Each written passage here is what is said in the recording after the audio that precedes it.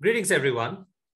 In her current role, she is responsible for devising strategies that define the directions for functioning of Continental's Software Academy globally. Prior to joining Continental, she was the Associate Director of Technology Learning at Flipkart. She holds a master's degree in computer science and engineering and has over 12 industry-approved certifications to her credit in areas of technology, project management, and learning. She has authored 6 technology books with international publishing houses such as Springer and Packtpub. She's also a public speaker and has several Forbes blog articles to her credit. Prior to Flipkart, she was working in organizations like IBM and Dell EMC. A professional with close to 17 years of experience, our guest today is Ms. Anupama Raman, Global Head Software Academy at Continental Automotive. Anupama, welcome to Women in Mobility. It's a pleasure to have you with us today. Good morning, Dipanshu, and thank you very much for giving me an opportunity to be part of this discussion process. I'll be glad to share my experiences and some of my leadership stints, what would be helpful for the rest of the community globally. Wonderful, Anupama. So let's start by understanding, we look at software that is transforming the way the mobility industry functions today. How do you assess the evolution of software in the automotive sector? Yeah, so this is a very interesting question because the automotive industry globally is undergoing a transformation, which is primarily driven by software. So if you see in the past, we had about 5 to 10% of software and related components in a car.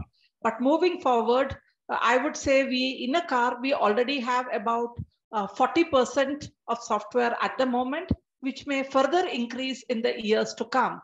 So just to precisely put it across, car can be perceived as a computer on wheels.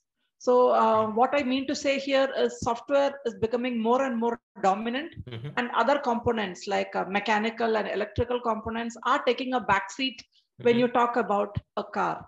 So fueled by this need, all the organizations in the automotive sector are equally motivated to strengthen their software skills, competencies, and also observe closely what are the recent technological trends in the areas of software which can be adopted by them.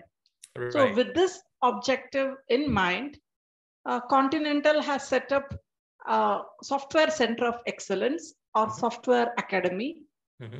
And what we do in Software Academy is, as I spoke about the software revolution, which is happening in the automotive, Software Academy is preparing the colleagues globally to be ready to face this revolution in terms of upskilling. And we are also making opportunities available for other types of engineers. Say, for example, a mechanical engineer or an electrical engineer, if they are interested to upskill themselves and take up software-related job roles. So these are all some of the important charters which are associated with the Software Center of Excellence or Software Academy, which I am globally steering here from Technical Center, India. Wonderful, wonderful. Anupama, what are your views on the current mobility ecosystem?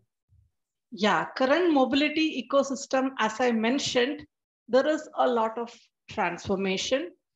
Before, we used to talk about the count of ECUs in a car and how they are interconnected, how they communicate, and all of that. So everything was revolving around ECUs.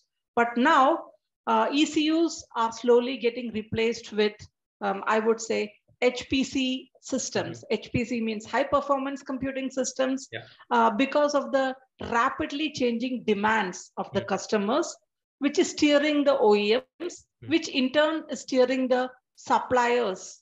So the change in trend is something like the manufacturers are looking more at suppliers who do, I would say, parts which support autonomous driving, components which support other related features like advanced HMI, human machine interfaces, then 5G related networking and other related technologies, which really offer the next level of experience to the passengers in the car. And the Sure. demand from the customers or the users of the car is also exponentially increasing. They demand a complete office equivalent setup in the car with even video conferencing and so many other related facilities. So Sure. they are expecting it to be something like an office on wheels. So Right. this is also putting a lot of pressure on the manufacturers, OEMs, as well as on the suppliers to scale up and also diversify into new technology areas so that they are able to meet the needs and the demands of the end customers. Right. What are the opportunities that you see for women in this ecosystem, Anupama? For sure. I would say, let me talk a bit about the history, Dipanshu. Basically, in the history, all the jobs in manufacturing, automotive sector has been typically stereotyped as not for women. Okay, but now I would say the change has started, and many organizations in the automotive sector are taking a lot of steps to support this transformation journey and enable more and more women employees to reach all levels, be it a senior leadership, middle management, or even entry-level career. Right. And one of the most important aspects here is the STEM skills. And I'm sure you agree to that. Right. Yeah. So basically, as per some recent reports by UNESCO, or I would say, I think the report was titled Cracking the Code, Girls and Women's Education in STEM. Okay. Only 35% of the STEM students in higher education globally are women. And STEM still remains a male-dominated field.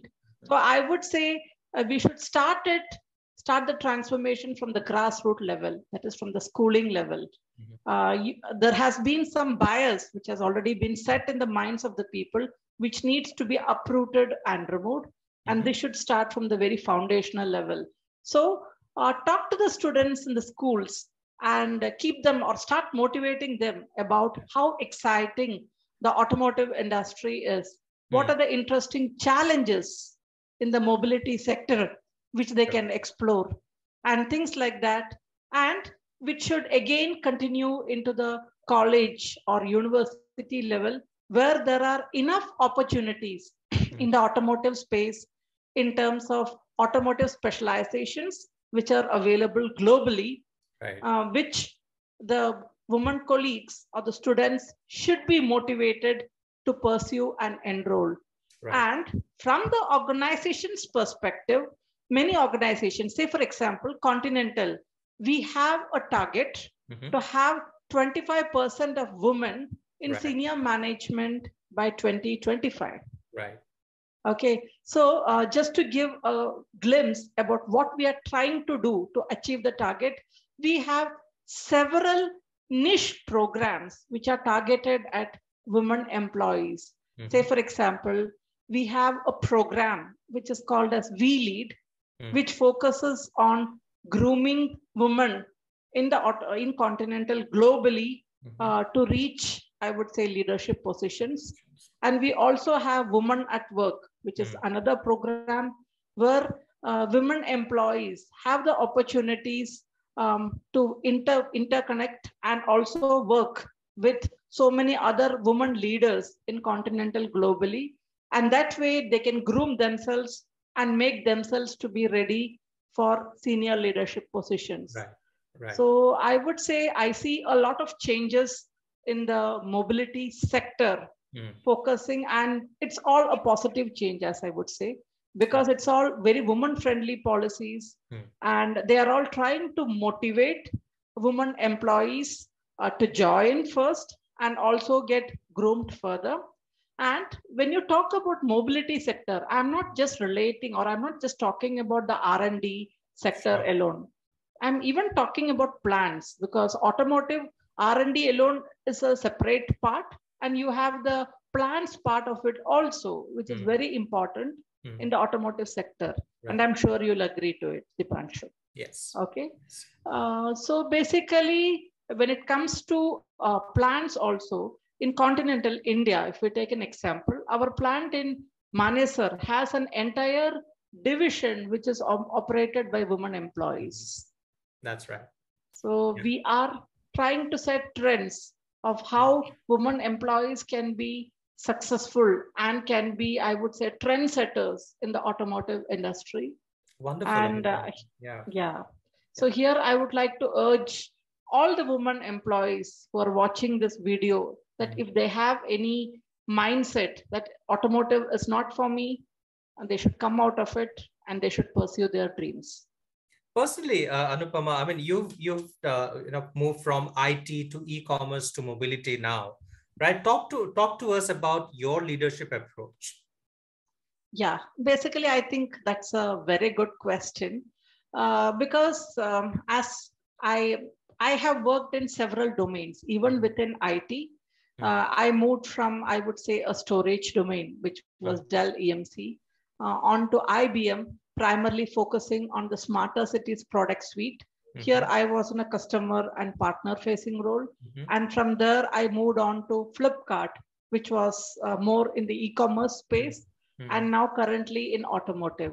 So I see that as I am moving across the sectors, there is a lot of change which I need to get into my ways of working, into my mindset, and even into the way I think and tackle problems and challenges. That's basically because of the inherent nature of each industry, the demands of the customers, and also the type of work which is done by each industry. Right. So this is one very good observation, or I would say a very good tip, which I would like to offer. When you join any industry, do your groundwork about what that industry is all about, what are the job role expectations, and what are the expectations about the industry, and be ready to be doing a change management to yourself. Okay. Now, what are the areas that you think leaders should focus on, considering the transformation we see in the mobility sector, not just for your immediate teams, but for generations that are going to come up in the future? Yeah. So basically, I would say change management, agile practices, because if I talk exclusively about the mobility industry, considering the radical transformations which are happening in the mobility industry, one of the main focus areas should be change management. Sure. How to adapt to changes. And once you talk about change management, one of the most important things here is adoption of agile practices. Sure. Okay, because why do you need agile practices? Because the customer landscape is changing, the expectations of the customers are changing, right. And before, manufacturing generally is a very old industry, but now the old practices are radically getting replaced with the new agile practices, agile ways of working. So we need to scale up and be ready for the change, be ready to embrace the change, and also whatever it takes to implement the change. One of the most important aspects there is being agile. Right. So I don't mean exactly agile ways of working. That is anyways there, or I would say that's the need of the day, but also agility in thinking, agility in mindset, agility in the cultural aspect, everything, so that we can really be quick enough to embrace the changes and be successful and emerge as a winner in the mobility space. Right. Anupama, a little earlier, you mentioned about women's representation in STEM, right? But when we look at the mobility sector, the automotive sector, this is no different, right? So how do you really bring more women into the automotive workforce? Yeah. So basically, as I mentioned, to bring women into the automotive workforce, there are a lot of steps taken by the automotive organizations. And one of them, as I spoke about what we are doing at Continental here, is like, I would say, take a percentage of, I would say, senior leadership positions, but that only takes care of senior leadership positions. I would say at each level of the organization, earmark certain positions only for women candidates. Right. And I would say, just to remove the stereotype that the automotive is not for women, take the women employees or publish the success stories of women who are doing very well in automotive space or in the automotive related job roles, and give that confidence to the women that it's no longer a male dominated space. It's very, very open. There are a lot of transformations, and even the organizations are ready and are prepared to welcome more and more women into the workspace. So this confidence should be given to them. Right. And we at Continental also have a program called Women in Manufacturing, where we take female candidates at the college level, train them on various aspects of manufacturing, and also place them in one of our facilities in India. Sure. So finally, Anupama, what's going to be your message for young girls, young women who are looking at getting into this sector? Yeah. So my message for young women is be very open and always challenge your own thoughts and challenge the stereotypes which are posed by the society. And always chase your dreams. If your dream is to be in the mobility sector or in some other sector, which may be perceived as a male dominated one, never be stopped by any of those stereotypes or by anyone else who thinks or who influences you to do the same. Always chase your dreams, follow your dreams, and always be very positive. And I also want to tell you that perseverance is what really helps you achieve your goals. And that's one of the secret of my success as well. Because in my journey as a woman leader, in order to really establish myself in the industry, I had to do quite a lot of things, writing a book, and that too with international publishing houses like Springer and Taylor and Francis. Packtpub was not a small task, and that too along with my job. So what I typically used to do was I used to take the weekends. I used to cut short my, I would say, personal time on the weekends and take that time available to focus on my passion. Right. And that passion in turn helped me establish myself or my credentials in the industry. So I would say the journey is not easy, requires a lot of effort. But it requires a perseverance and a very strong mindset. And one thing which can always help the women employees is look for mentors in the industry, both within your organization as well as outside the organization. And when I talk about mentoring, another important concept, which I would say is very effective, is also reverse mentoring. Getting mentored by the juniors, because when you look at the future generations or the present millennials, they have a totally different approach. Absolutely. And they come with a fresh set of ideas. That's true. So we should be open to explore these ideas, and we should not be closed. We should not say that, okay, my idea is the best because I'm so experienced. No, you should be very willing and open to hear, seek feedback, continuously improve yourself, and also accept ideas and other opportunities for improvement from your mentors and also from your junior subordinates. Wonderful. Anupama, on that note, thank you so much for speaking to Mobility Outlook today and being part of Women in Mobility. I truly appreciate you taking time. Thank you.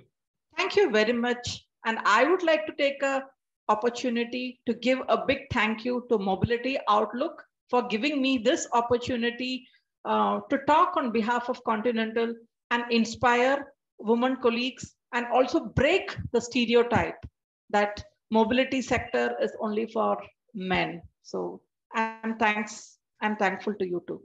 Wonderful. Thank you.